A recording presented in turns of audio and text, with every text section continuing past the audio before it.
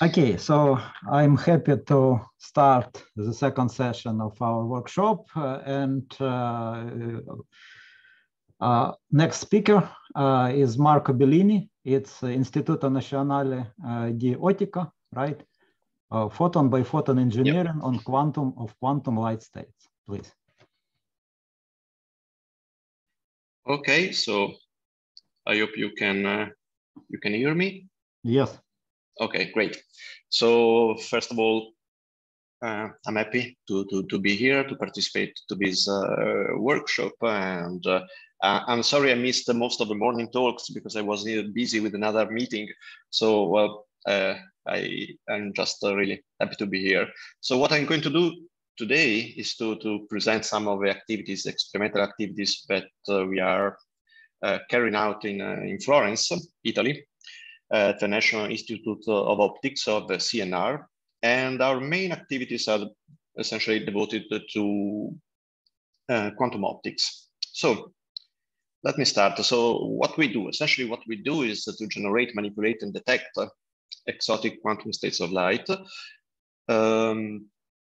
How we do it is by means of nonlinear optics, and in particular by the implementation of some very, let's say, basic quantum operations like photon addition and subtraction, and sequences and superpositions of these operations. And then, and why we do it? Mostly we do it because it's fun, because it's possible by means of these, let's say, tools to see quantum mechanics at work directly in the lab, and also because it's useful. I mean, so it's a fundamental point of view, and also some resources for quantum information processing and communication. So our basic, let's say, starting point is the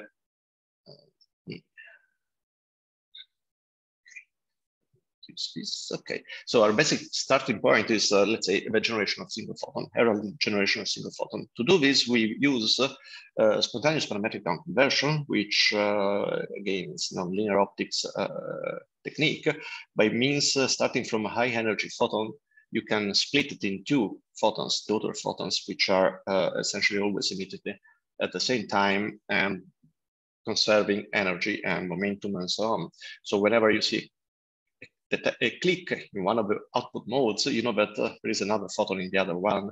And then you can use a setup, an experimental setup like this, to detect a photon here, and to detect a photon here, which heralds the presence of the other photon going the other way. And then we use a technique called balanced homodyne detection to perform measurements on this on the states that we generated in this heralded way. So we take measurements, quadrature measurements, and after a while we collect many at different phases, and we are able to reconstruct the state, the quantum optical state, either by reconstructing directly the Wigner function or the density matrix, and then we can exchange the two. Besides generating single photon, we can use these tools, and especially this parametric down conversion process, not in a spontaneous way, just like we do with for generating single photons, but in a stimulated way. So we can inject some light in this, let's call it a signal mode. So when we do this and we see a click in the idler mode, what it means is that we have essentially added exactly just one single photon to this to the input state of light. So this is a way to implement experimentally in the lab this photon creation operator, ADAG. At the same time, what we can also do is to implement the photon annihilation operator A, and we can do this by using a beam splitter of a low reflectivity and just detecting a photon in the reflected mode. When we see a click in this detector, we have implemented the photon annihilation operator on the input state. So both of these are non-deterministic heralded operations, so they don't work all the time, but not deterministic addition and subtraction of photons, but they work only when we have some herald signals that tells us that the operation has been successful.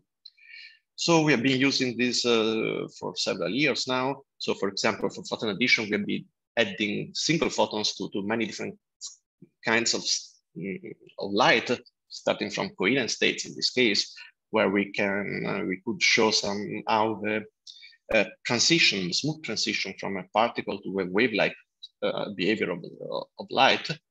And in this other case, we apply this to thermal states of light. And also in this case, what we see is that by adding just a single photon, the state becomes non-classical. In this case, you see the clear negativity of the Wigner function after the application of this the DAG operator. Concerning the photon subtraction, then actually it was first experimentally implemented in the group of Philippe Granger in Paris some years ago. And first it was used to degaussify some squeeze vacuum states and generate small Schrödinger cats, optical Schrödinger cats. And then we also implemented this photon subtraction. And for example, we applied this to again, thermal states of light, and we found some very peculiar behavior of photon statistics after the application of this photon subtraction operator. Not only can we, did we implement these operators independently, A, DAG, and A, but then in the last several years, we've been using them in combinations, so in sequences, and we were also able to implement coherent superpositions of these operations, so that we essentially did a lot of let's say interesting basic stuff, and I'm going to show you just a few of them. So for example, if you produce a sequence of photon creation and annihilation one after the other, and you apply this to a coherent state of light, to a weak coherent state of light, like in this case, it's easy to see that the result of this operation is essentially another weak coherent state of light of double amplitude.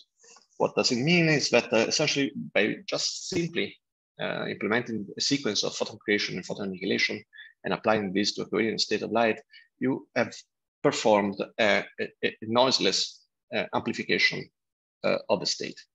Of course, this is non-deterministic because a deterministic noiseless amplification is forbidden by quantum mechanics, but nevertheless, this is an interesting result which can be useful for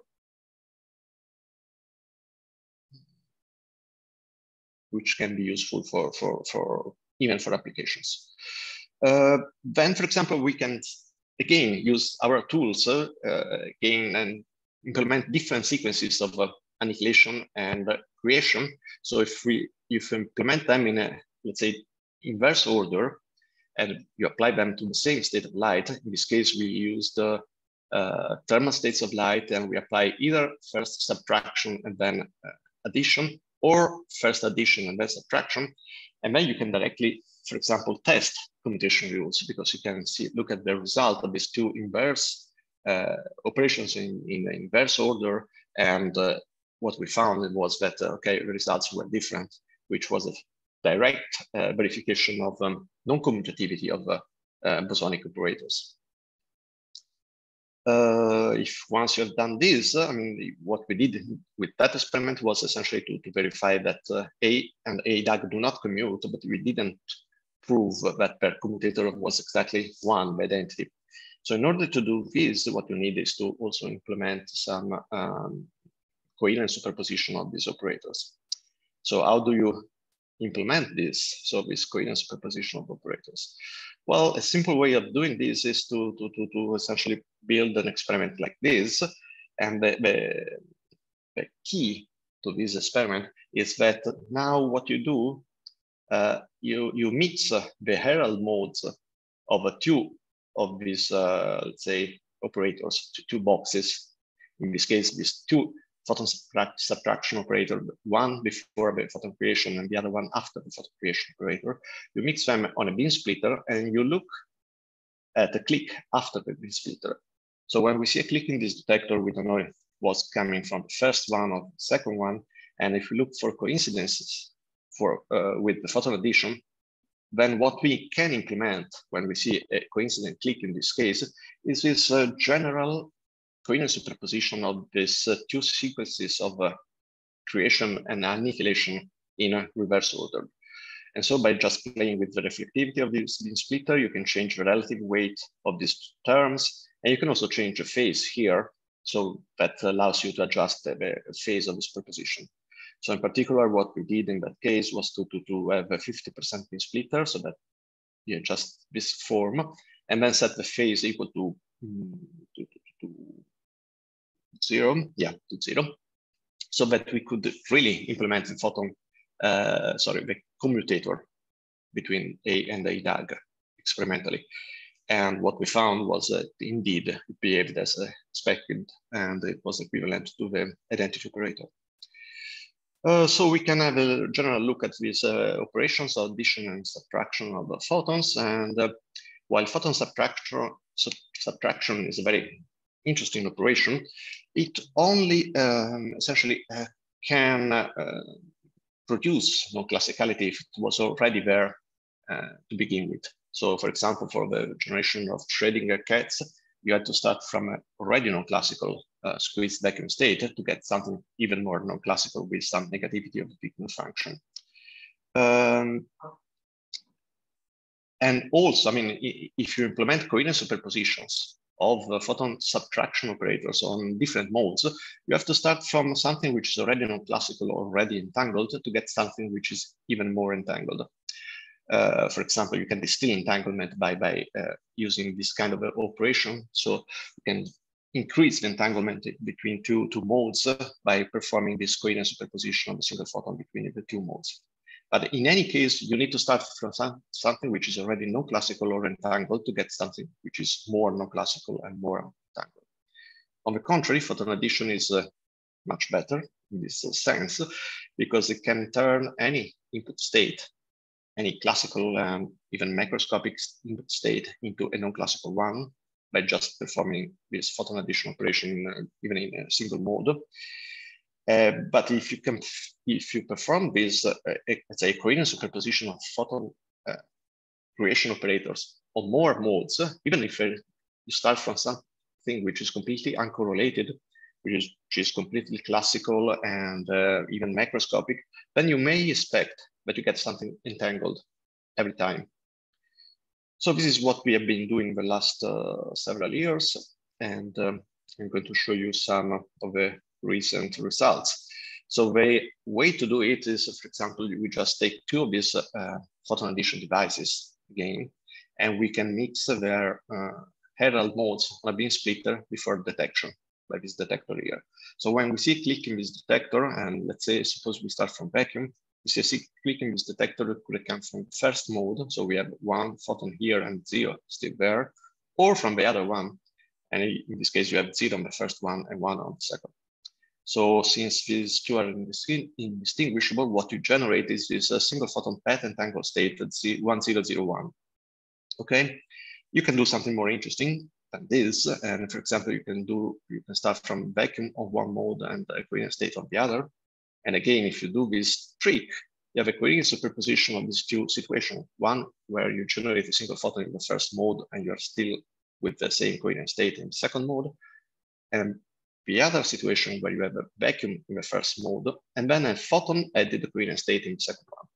Then, okay, I'm just doing it quickly, but this kind of state has this form and it can be transformed into slightly something different, which is this hybrid entangled state. And this is hybrid because it entangles two, let's say, modes, which are encoded in different ways. One mode, the first one, let's say, which is encoded in essentially 0, 1 discrete variables naturally, okay? And the second mode, which is encoded in continuous variable, alpha and minus alpha. So this is interesting from a, let's say, fundamental point of view, but also because it may be a sort of interface between quantum information, let's say, networks or connections, which use different encodings. Then, for a very recent review of our experiments on this coherent superposition of photon additions in different modes, you can have a look at this paper. And our more recent experiments involved a situation where we have two coherent states now to start with. Again, we perform the same kind of experiment. So we perform this coherent superposition of photon additions on the two modes. And what we find is that we adjust this phase in the right way, in particular when this phase is equal to pi, what we get is that we are able to generate entanglement, and we are also able to measure entanglement between these two modes, even when the coherent state's amplitude is relatively large. So in principle, ideally, this would work. I mean, you would have a constant level of entanglement independently of the size of these coordinate states here. So you could essentially generate entanglement between two macroscopic states of light. Here we do it up to something like 60 photons in each coordinate state on average, which is already rather, let's say, not so small already. If we look better at the state that we generate by this operation, then we can see that it's made of two parts, one which is entangled, and it's essentially just 1, 0, 0, 1 state plus some displacement in phase space, and another part which is completely separable here, and the ratio between these two parts is essentially given by this phase here, the phase of a superposition of the photon creation operators. So in the case that phi is equal to pi, these terms completely cancels, and as we have seen before, in this case, I mean, we expect this entanglement to stay high forever, independently of the size of the coordinate states. But you see, I mean, it stays high, but as alpha grows larger, then the sensitivity on the exact, let's say, positioning of the phase gets stronger and stronger. So one could think of using this sensitivity of the entanglement of this state on the remote phase here as a scheme to really measure, remotely measure a phase. And this is something that we have just submitted very recently. So a scheme for remote phase sensing by this coherent single photon addition.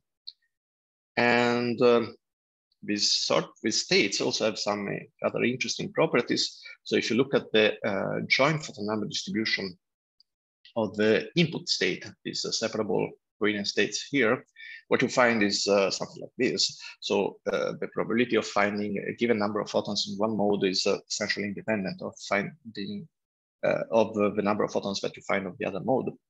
But once you coherently add a single photon to these states, what you get is quite different.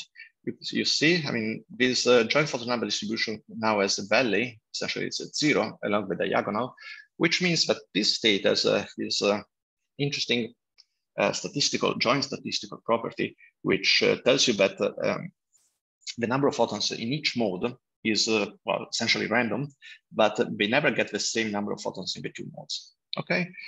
Well, this is interesting, peculiar, and can we do anything with this? So, well, maybe yes. And what we can do is to apply some state like this, for example, to share some unique randomness between two parties.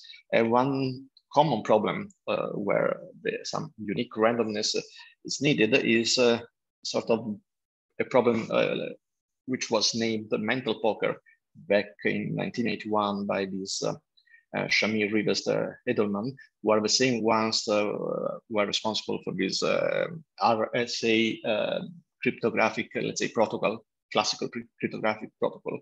And the problem was really to play poker on the phone, which is quite different than playing chess, for example, on the phone, because in the case of chess, all the pieces are just visible to every partner. And so, I mean, you cannot cheat.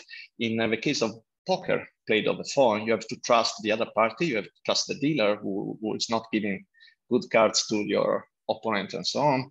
And so this kind of problem has been around for quite a long time. And so these guys found some classical solution, which was based on something similar to cryptographic technique for the exchange, let's say, of keys, which is anyway susceptible of, let's say, being broken by better mathematical, let's say, algorithms. So what we could do instead would be to use one of the states to distribute these two states to Alice and Bob. And this way we would be guaranteed that they receive a random and a unique number each. So this is a way of dealing, let's say, cards in a trusted and fair way. But it's not good only for card games, could be good for secure voting, electronic cash, and so on. Okay, so what we can do, ideally, these are the joint photon number distribution that one would expect. If we use our states, this is what we get, which is, I mean, considering all experimental, let's say, inefficiency, this is quite good. This is a pictorial representation of this kind of scheme. So what we just shortly, what we can also do is to not just to engineer the state of light, but we can also engineer the mode of light. So we suppose we have just single photons. Normally we use the ultra short single photons in our labs. What we can also do is to engineer their spectral-temporal shape. And we can do this in different ways. And for example, we can use resonant atomic gases to interact with our ultra short single photon pulses. And what we find is that we can essentially just shape the mode of a single photon. We still have a single photon out, but it has a completely different shape. And we can essentially detect and characterize this shape, say photons, by means of our homodyne detection. And in particular, what we can do is to shape the local oscillator of our homodyne detection in a well-known way. And so essentially match the shape of a local oscillator to the shape of a single photons that we want to measure. Okay, let me conclude. So I hope I showed you how we essentially play with quantum light. And what we do in our labs is really essentially playing with the basic tools of quantum mechanics, these basic operators, with these basic quantum rules, with interesting objects that in quantum optics are just a superposition of equidistant states of opposite phases. And so what we do is an arbitrary engineering of quantum light states. We perform these textbook type experiments and fundamental quantum tests. We can generate and control entanglement. We can essentially morph or just shape in the spectrum temporal domain of single photons. And all these tools can be in principle used for quantum technologies. As I showed you, some noiseless amplification, remote sensing, quantum information processing, and communication protocols. So this is all. These are the people who have been most recently collaborated with me. And if you want some more information, you can look at this website. And okay, we are working at this institute, National Institute of Optics, but we are in a collaboration with the University of Florence and with the LENS, which is the European Laboratory for Nonlinear Spectroscopy, also in Florence. And we had support from some European projects for these experiments. Okay, so I think this is all. I hope I'm in time. Thank you very much. Thank you, Marco, for interesting talk. Time for question. First, I plan to ask questions from the chat. Mm-hmm. So question one, I see, Vadim Fedukovich, any teleportation scheme out of DV-CV entanglement? Question mark. Okay, yes, of course. I mean, this hybrid DV-CV entanglement can be used for teleporting a qubit, for example, from the discrete variable encoding to the continuous variable encoding or vice versa. And people have already been doing some experiments in this direction. For example, people of in Paris, the group of Julien Gourat. And so this is, I mean, one of the main interests of this kind of hybrid states, that the fact that they can be used as an interface between, let's say, parts of a network which are encoded in different ways. So discrete variables or continuous variable, and you can use teleportation to translate from one encoding to the other. Okay, and another question from the same guy. Any algorithms suggested out of photon number non-correlation may be comparable to algorithms from Bell states? Question mark. Okay, I have to read the question because I'm not sure that I understood. Maybe. Sorry. Let's see if I can. Any suggest out of photon? Okay, I don't know how to answer this question, really. I'm not an expert in this field. I mean, we generated these states, and we found that they had these very interesting statistical properties. And then we learned about some possible applications. I'm not sure if maybe there are better ones, better, let's say, kinds of tests of measurements to generate these non-correlated random numbers. I'm not sure about this. Okay, thank you. I see two hands from the experts in this field. So Vadim, please. Hello, thank you for your presentation. So my question is, you mentioned that photon subtraction decreases the amount of non-classicality and the entanglement, but how do you measure the non-classicality or entanglement of state? So what is the indicator of this phenomena? Okay, I mean, if it depends, you can use different approaches for measuring non-classicality. What I was telling you is, for example, that you can use, let's say, negativity of the Wigner function. I mean, which is not an absolute measurement of non-classicality, but by using photon subtraction, you can start from something which has no negativity, like a squeezed vacuum state, and generate negativity of the Wigner function. So let's say somehow you increase non-classicality of the state by using this operation.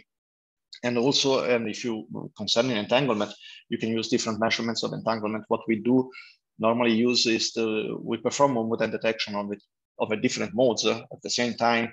So we reconstruct the global density matrix of the state, and then we perform a partial transpose. We measure the negativity of a partial transpose as a, let's say, quantitative measurement of entanglement, which is not the only one, of course. But I mean, you can use this. We use this. Okay, thank you. Andrei? Yeah, thank you. Can you hear me first? Yes. Yes. Yeah, thank you, Marco. First of all, thank you for a very nice presentation. I really like it. So, Marco, my question may be a little bit standard to your things. Can you somehow characterize the ability of your Herald detector to distinguish between numbers of photons? I mean, so can you be sure that when you have a click from such a detector, this is 1 photons, but not 2 photons, 3 photons? So when we want, for example, something to calculate for your experimental setup, so can you be sure that this is 1 photon, but with some probability not 2 photons or 3 photons? No, we have no guarantee that. I mean, our photon detectors are just avalanche photodiodes, so we have no resolving power, no photon number resolving power, and so whenever we perform our experiments, we always try to stay in the safe, let's say, region where for example, the reflectivity, in the case of, let's say, photon subtraction, the reflectivity of the beam splitter is low enough that the probability of subtracting more than 1 photon is negligible.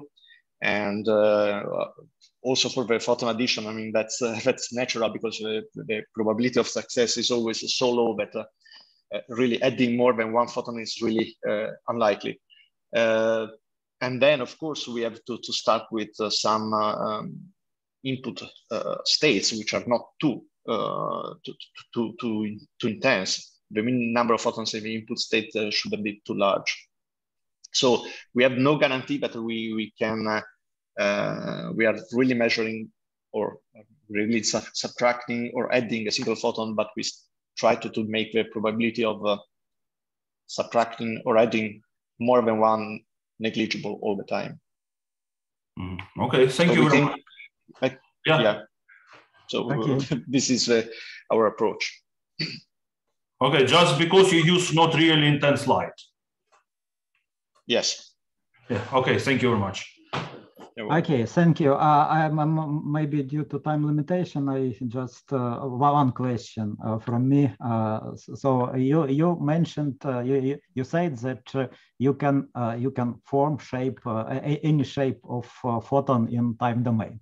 So the question is maybe complex. So it is in homodyne scheme, or you need more advanced scheme? It is first question. Second question about the same. So it is the same for phase space. You can do the same in the phase space. Okay. Concerning the shaping of let's say single photons. So actually, what we use homodyne just for the detection to detect a single photon in a particular shape.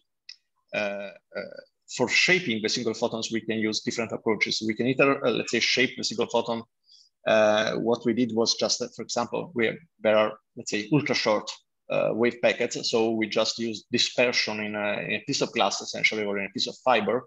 And at the end, we see this, let's say, dispersed single photon. And then what we use homodyne detection with, we also use genetic algorithms for shaping the local oscillator and to optimize the efficiency of homodyne detection. So if we optimize that, it means that at the end of the optimization, the shape of the local oscillator is as close as possible to the shape of our, let's say, single photons. And these single photons can be shaped this way, and we can also shape them. We also did that. For example, okay, again, passing through a resonant medium, we used a cell with a cesium vapor, resonant with the 786 wavelength of our single photons. Or we can also shape actively the spectral or temporal shape of the pump that we use for down conversion. So there are different ways for shaping the single photons. We have some space to play with this. Concerning the phase space, I mean, shaping in the phase space is essentially what we do when we engineer the state. I mean, really performing this photon addition and subtraction, we are really able to change the phase space distribution of the quadratures of our state, let's say. So I'm not sure that I'm answering your question. Maybe the question behind of it, I wanted to ask the following. May we expect that it will be available soon, the tool with which you can make the shape of the photon like for example, from Fourier component or from wavelets? Yes, I think that would be possible. Yeah. I mean, really, probably the best trick for doing this is to really shape the pump for down conversion, and you can use tools that you normally use in ultrafast optics by pulse shapers and really that work in the Fourier, in the spectral. Let's say you can just disperse spatially, and then you can adjust each component, each spectral component separately, and then use this shaped pump to generate our, let's say, single photons by spontaneous chromatic down conversion. And then your single photons, if you do things carefully enough, essentially acquire the spectral shape of a pump. So in this way, you could do it. Okay, I see the additional question from Andrei. No, not question, maybe just additional comment to your question. I understand you mean maybe not really phase space that Professor Bellini mean, but phase space position wave vectors for single. Oh, okay, in that case. Yes, yeah, in principle, you can do that probably. Normally it's easy. I mean, especially if you want to use these quantum states for some, let's say, quantum information or quantum communication tasks, it's maybe better if you use a single spatial mode, so that it can be transmitted in fibers and it's easier. And then, I mean, but in principle, you can do this. I mean, you can also spatially shape the single photons. And then you would need a spatially shaped local oscillator to detect it. Okay, thank you. You're welcome. Is there any more questions? Then we thanks Marco again. I stop the recording.